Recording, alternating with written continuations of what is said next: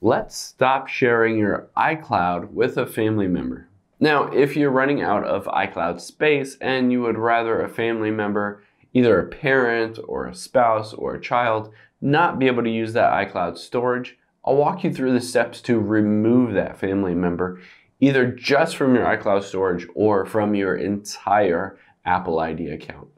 So let's head into our settings here and tap on our name at the very top, and then tap on iCloud. Now we're going to choose Manage Account Storage here.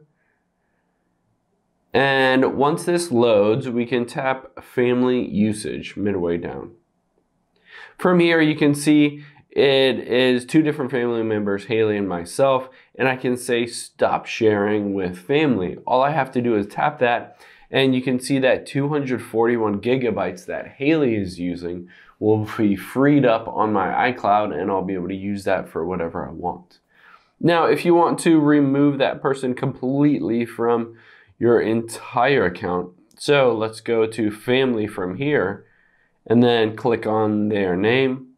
And from here, you can tap Remove Haley from Family, and it will remove them from your entire iCloud, including your subscriptions, your purchases, your sharing, everything from your Apple ID.